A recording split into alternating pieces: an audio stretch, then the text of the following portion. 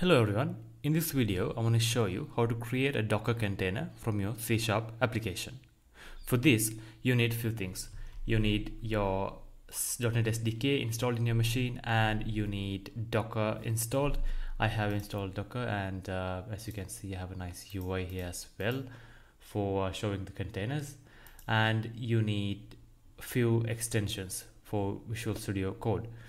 You need a C# extension because we are working with a C# project, and you need Docker Visual Studio Code extension because we need this to generate the Docker file. Now that we have everything we need, let's get started. So I'm going to go to my console and generate my .NET application. As you can see, I have just generated the my sample application.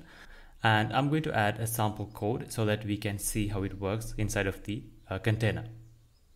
So let me open up my program.cs file and paste this here so that we can see how it all works.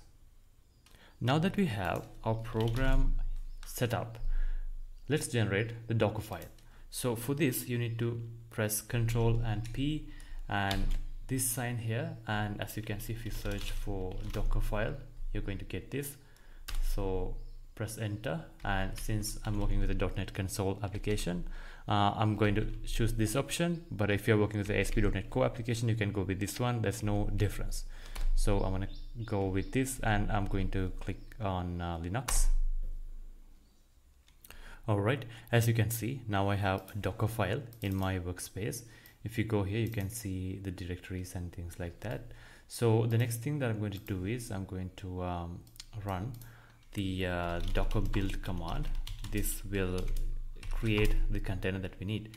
So I'm going to name this container, not the container, the image, sample app, and then I'm going to direct current directory so that it will use this Docker file for building the image. So as you can see, it is generating the Docker image for my console application. Now that we have our image in our machine, so let's go to the UI and see the image. As you can see, I have the image in my Docker UI. You can list this with Docker images command using command prompt, but since I have a UI, I'm going to show you how it all works in the UI. So if I go here and click run, as you can see, it just created a container with a random name. And if I go here, as you can see, the console app is working. If I go here, it's doing exactly what we wanted it to do. Hope you learned something new today. If you have any questions or comments, you can leave them below.